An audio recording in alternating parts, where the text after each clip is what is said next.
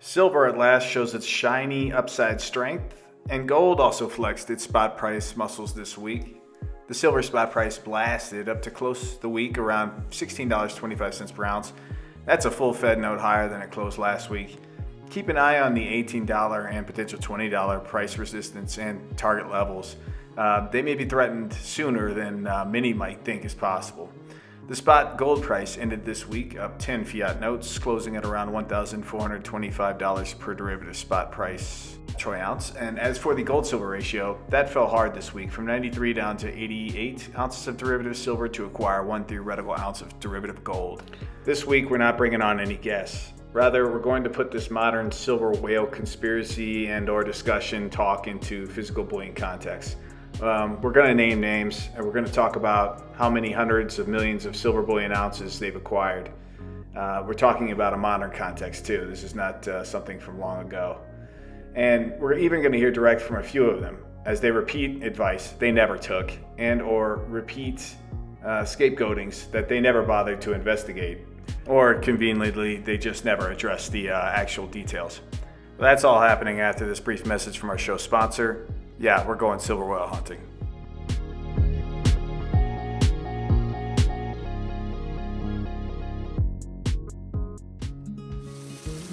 SDBullion.com is a high-volume physical gold, silver, and precious metal dealer. Founded in March 2012 with the goal of providing the lowest cost bullion available, SD Bullion has become one of the largest US-based precious metal dealers and is regularly recognized by Inc. magazine as one of America's fastest growing companies.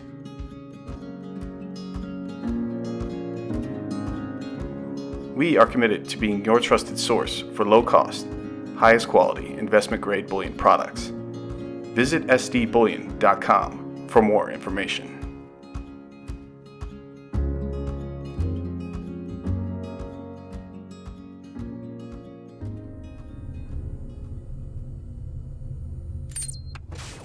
Hello and welcome to this week's Metals and Markets Wrap. I'm your host, James Anderson of SD Bullion.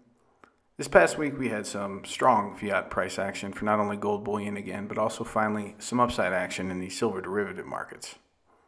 While doing an interview this past Tuesday with Chris Marcus of Arcadia Economics, I was asked to give my thoughts on a recent article written by Alistair McLeod published on Gold Money Insights entitled, "A Whale is Accumulating Silver Futures."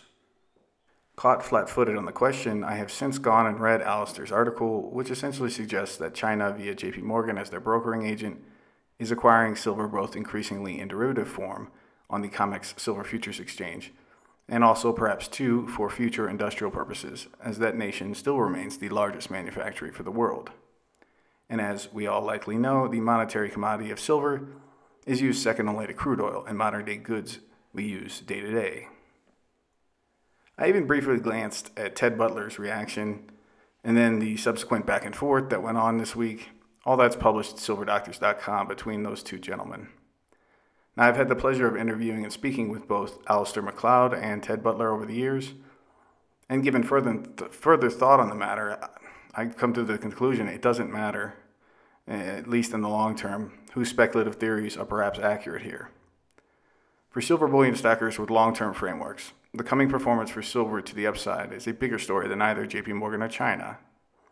It will be more so a story about the greatest gold bull market the world has ever witnessed, and quite likely the brief but incredible performance silver bullion achieves in the mania portion of what I bet is to come.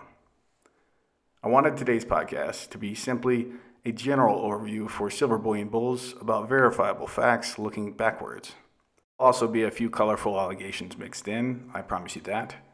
But you can then go and do your own research and perhaps drop some of the preconceived notions you may have had coming into today's podcast.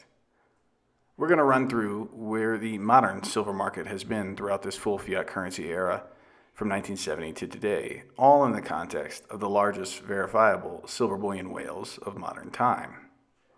Who's amassed the biggest silver bullion holdings in the modern era? And perhaps what were and are their motivations now?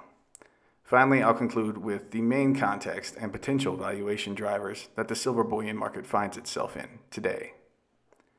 To begin, we start with the one and only Hunt brothers. During the 1970s and early 1980 devaluations of the then somewhat recent fully Fiat Federal Reserve note, what most people still call US dollars without definitions or context, there were three trust fund oil billionaire brothers who went long silver bullion in a big way, to the tune of amassing some 100 million ounces of silver bullion. The problem was, one in particular never took his own advice. More on that later. The Hunt brothers' motivations were probably a mix of both underlying fear and greed, the fear of loss and the lust for more. First and foremost, the Hunt brothers began buying silver bullion in the early 1970s, back when it was around $1.50 per troy ounce. That was around the same time President Nixon lied to us again, claiming that we were suspending the US dollar's final tie to gold, temporarily. I suppose we must define what temporarily means. It was also only a handful of years before confiscated U.S. bullion coin savings were again re-legalized among the constitutional U.S. public. U.S. citizens who were seeking wealth protection from various overnight devaluations of the freshly fiat U.S. dollar and building price inflations in the first half of the 1970s, they pretty much had to run to silver bullion or other commodity plays if they were hedging large swaths of capital savings. Reading between the lines of the still NFL franchise-owning Hunt family, it's pretty easy to assume the 1970s Hunt brothers distrusted and probably disliked many in the banking and political establishment at the time. Being John Birch Society followers likely meant that places like New York City, Washington, D.C., they were not very comforting to the Hunt brothers, even as they were getting very wealthy from the general 1970s commodity price boom. And while the Hunt brothers, too, often had many of the trappings of wealthy elitists, such as personal high fine art collections, awaiting trust funds compounding capital for later release to their pockets, and thoroughbred racehorse ventures, the Hunt brothers were unlikely to ever be accepted in a blue blood Wall Street banking clique. The Hunt brothers probably inherently felt more insecure around East Coast longer legacy wealth than they ever did around newer burgeoning commodity dynasties back then in Texas and in Oklahoma. Often when supposed financial market experts want to discuss inflationary pressure from the 1970s and early 1980s, they drag out the Hunt brothers scapegoat as an example. If anyone subscribes to this following theory and or parakeets it, you can pretty much guess they've never done any research, and quite likely they do this in other areas of their life. The dumbed-down Hunt brothers mantra goes something like this. 3 billionaire Texans bought all the silver in the world and therefore caused an otherwise unexplainable $50 an ounce US dollar silver price in January 1980. Well, that's perhaps how a naive child might suggest silver reached $50 an ounce in 1980. The truth, we know, is a hell of a lot more interesting than that scapegoat tale. First and foremost, from 1970 through 1980, virtually every commodity we use in trade, they multipled many-fold at one point or another in their typical fiat US dollar numeraire. Conversely, those commodities valued in gold or silver bullion, they got cheaper in value over this same time frame. Put in simpler words, if you held gold or silver over that decade, virtually everything got cheaper. Now, as for the size and scope of the Hunt brothers' 1980 silver hoard, it's estimated to have peaked at 100 million troy ounces. That's not really much of a silver market corner, given that it's estimated that there were some 12 billion ounces of silver above ground in 1980. The problem was, these Hunt brothers, near the January 1980 peak in silver prices, forgot to take their own lone brothers' sage advice. Never gamble on silver prices using leverage, and fickle could vanish in the air fiat credit. So come with me now, as it's early January 1980. We're only a few weeks away from when the comics rigs the rules to pull the rug out from the Hunt brothers' over-leveraged silver derivatives position. Hey, Nelson Bunker Hunt, are you worried at all that you could get financially hurt with this rapidly escalating silver price if it goes the wrong way on you? You could if you did it on credit. I think in investing in anything, if you do it on credit, of course, the price comes down, then you're in serious trouble. If you do it as an investment, paying cash for it, then I think you're, over the long pull, you're in pretty good shape. Once it all of a sudden became roll-rigged liquidation orders only for silver futures contracts on the COMEX, the silver spot price fell like a rock, going from $50 to $10 an ounce roughly in only a few weeks of time. The Federal Reserve had to coordinate a then massive $1.1 billion bailout for the over-leveraged Hunt brothers, and the scapegoating was on, full stop. The main reason the Hunt brothers' names got so famous was because they foolishly went levered long silver futures contracts on the "we can change our rules anytime we like" derivative betting COMEX commodity exchange. Now, had the Hunts simply taken their own advice, history would likely have unfolded differently. But make no mistake, when the COMEX discontinued silver futures contract bettors from effectively going long silver, the only place for the price to go was down. More than likely, many silver futures contract specs at the time slid over to the platinum and palladium pits. It's the same ones still price discovering on the derivative betting NYMEX commodity exchange today. In the first quarter of 1980, all four precious metals within months of one another had reached then new all-time nominal price highs in fiat US dollars. The Hunts had little to absolutely no influence over record-setting gold, platinum, and palladium prices. They didn't have anything to do with the near quadrupling of crude oil prices from 1978 to 1980. This was a crisis of confidence in the fiat US dollar. It was stagflation, and we might end up seeing something like this again in our near futures. Listener side note, I will be soon speaking with someone who worked for the Hunt brothers' former futures brokerage bank. You know, the guys who lent the Hunt brothers fiat currency credit to go out and speculate on the long side in silver futures contracts. We'll likely learn more details about and hear more first-person hand accounts of what went down and why early next month with this coming guest. The silver scapegoating of the Hunt brothers is an interesting story that rabbit holes really deeply.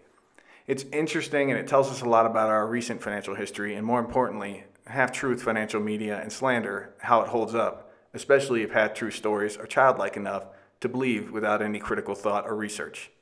They can stick around for a very long time. The next largest modern-day silver bullion hoarder is both a 2008 bailout beneficiary and a regular gold bug antagonist. That's Warren Buffett and his highly successful Berkshire Hathaway company.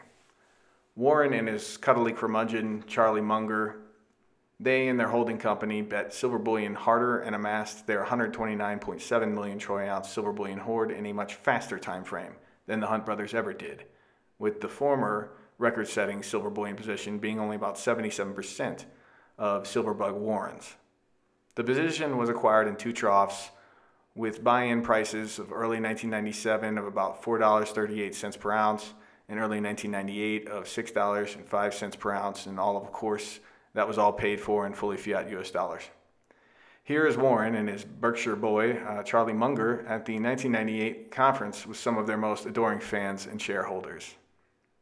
You'll hear and see, if you're watching, and now 100 billionaire Buffett and his sidekick Charlie react when Inquisitor asks about this then record-sized silver bullion position. You'll hear how Warren was obviously the silver bull. Munger would likely prefer guaranteed sweetheart or crony capitalist moat-protected investments over silver bullion speculations he has less control over. Either way, it's pretty interesting to hear this look back in past 1998. Here comes Warren Buffett getting asked about his silver.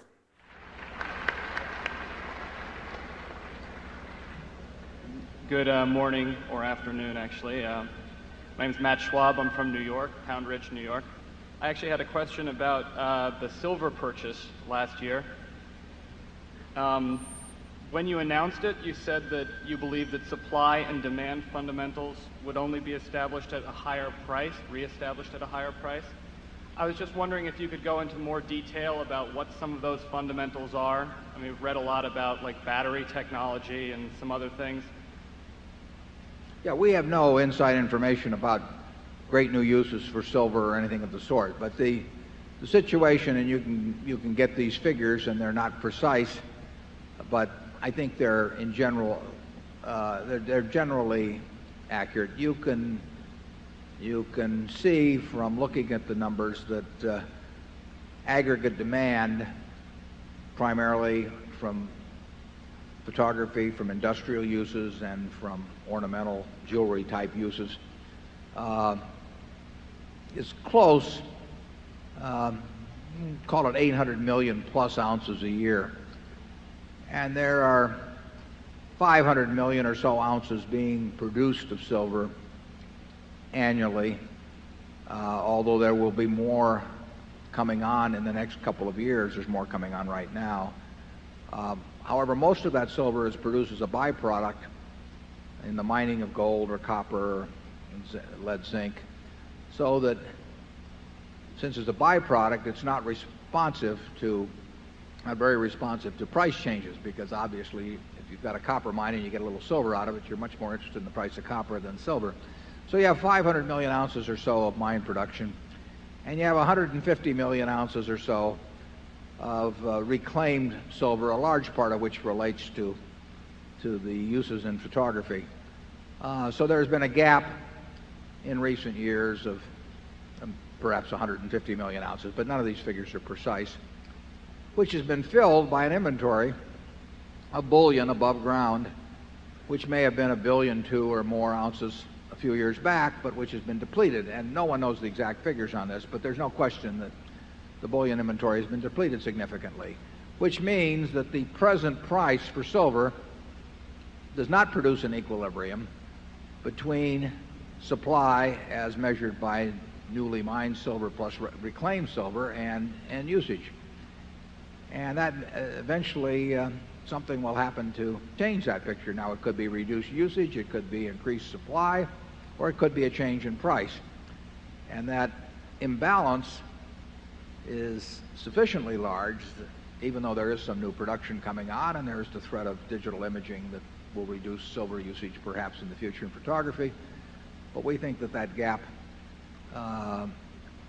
is wide enough so that it will continue to deplete inventories, bullion inventories, to the point where a new price is needed to establish equilibrium. And because of the byproduct nature, which makes the supply inelastic, and because the nature of demand, which is relatively inelastic, that we don't think that price change would necessarily be minor. It's interesting because silver has been artificially influenced for a long time. You saw that movie about, it was William Jennings Bryan, who was editor of the Omaha World Herald and a congressman from Nebraska, and whose brother was governor of Nebraska, who was the big silver man, and they used to talk 16 to 1. The 16 to 1 ratio, I think, goes back to Isaac Newton when he was master of the mint. Charlie will know all about that because he's our Newtonian expert here. But that ratio had kind of mystical significance for a while, didn't really mean anything. And in 1934, the government passed an act called the Silver Purchase Act of, surprisingly, 1934, which set an artificially high price for silver at that time, when production and usage was much less. And the U.S. government ended up accumulating 2 billion ounces of silver. Now, this was at a time when demand was a couple 100 million ounces a year, so you're talking 10 years supply. So there was an artificially high price for a while. By the early 1960s, that became an artificially low price of $1.29.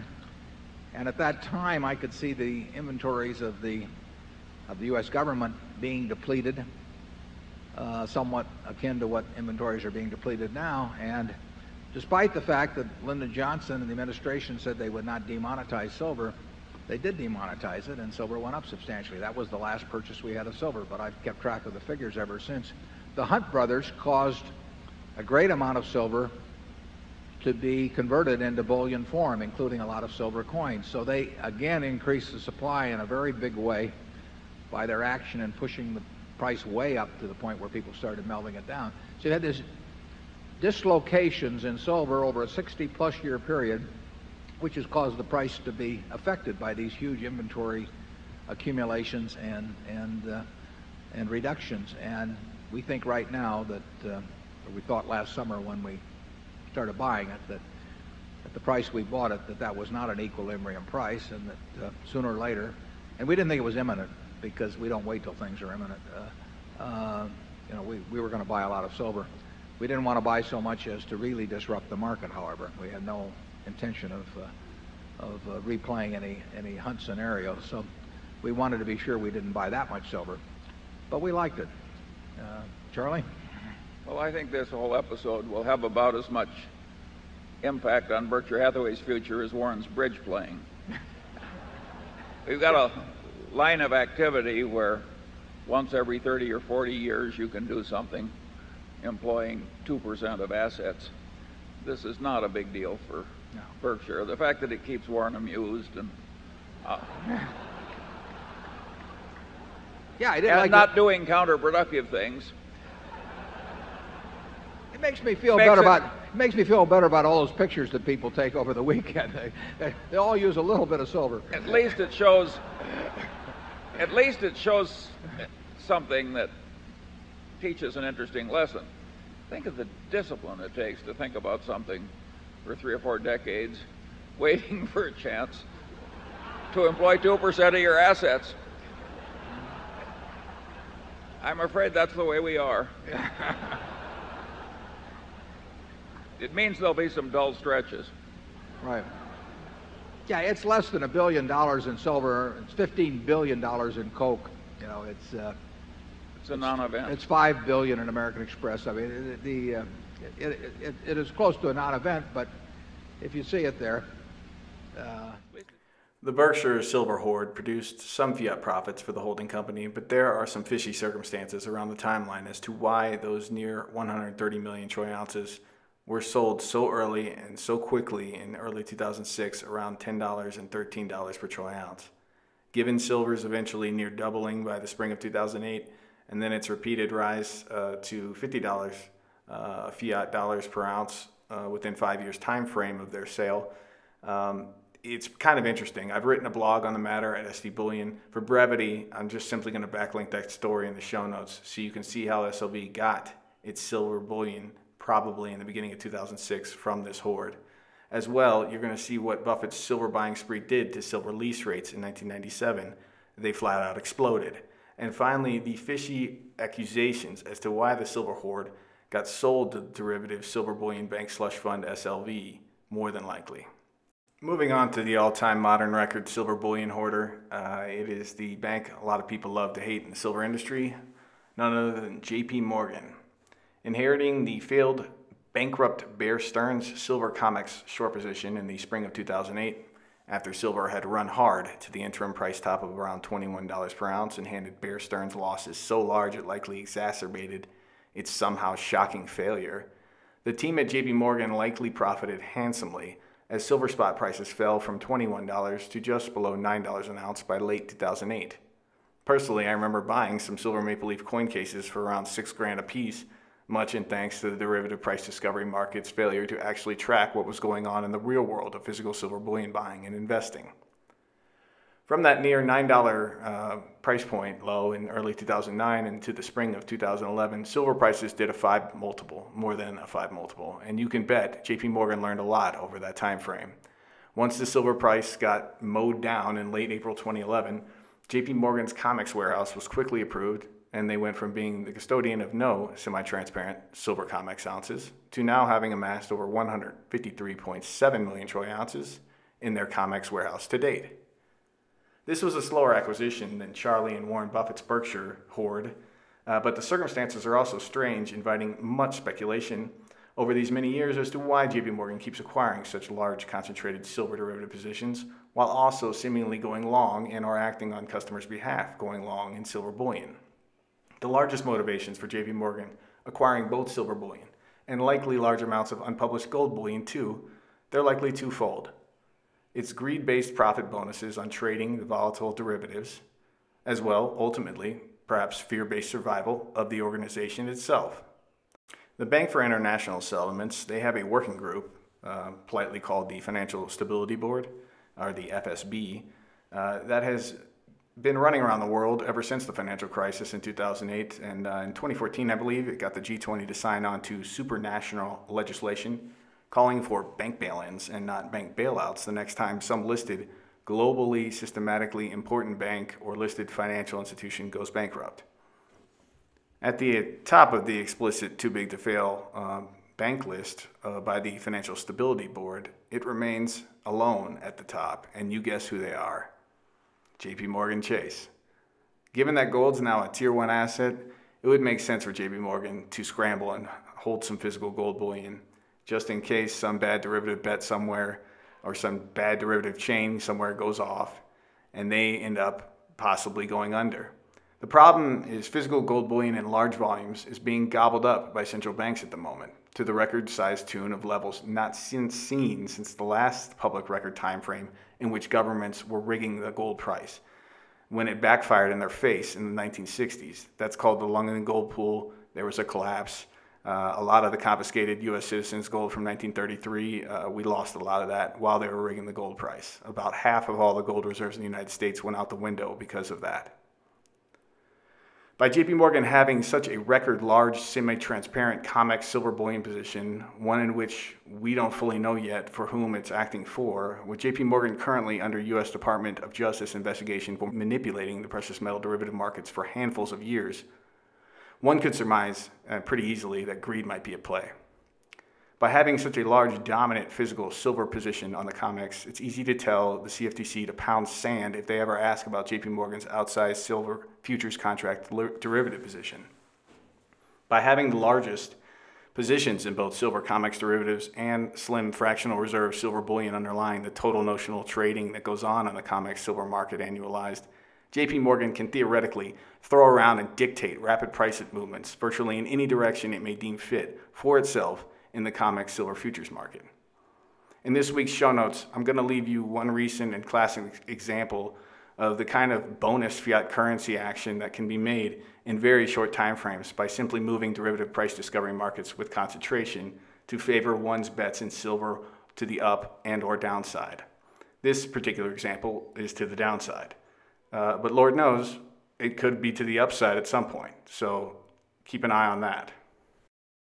Disregarding all this silver bullion, whale talk, and all that stuff, it's more important to keep this longer-term bullion bull market in perspective.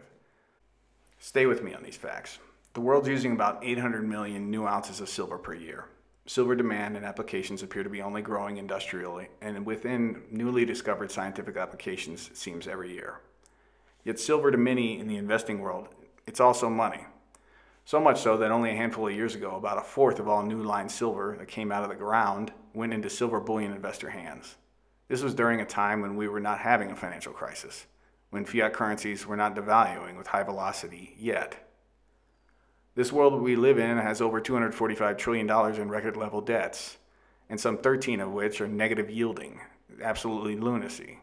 The system's not sound, and no matter what the fiat price propaganda says, we've been seeing the last handful of years some of the craziest things ever in the financial market. Most of it has been masked by debt, and much of the debt and unfunded promises made, they're not going to get paid in full. There's easily over 300 trillion fiat US dollars in supposed asset values around the world, as every record piece of debt is alternatively someone else's counterparty risk-laden asset. Think of all the arable land, the real estate, all the fiat currencies, all the businesses and properties you've ever seen with your own eyes, everything that has value that's owned in the world. Silver bullion inventories are dwarfed by that. Silver bullion inventories these days are probably around 4 billion troy ounces.